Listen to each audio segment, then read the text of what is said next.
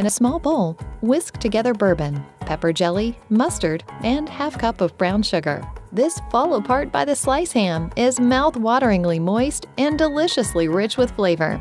The hot pepper jelly and Dijon mustard deliver a tongue-tingling hint of heat that is perfectly balanced with the sweetness of the brown sugar and the complex flavor profile of bourbon. Sprinkle the remaining brown sugar on the bottom of the slow cooker. Place the spiral ham inside the slow cooker and cover with the bourbon sauce.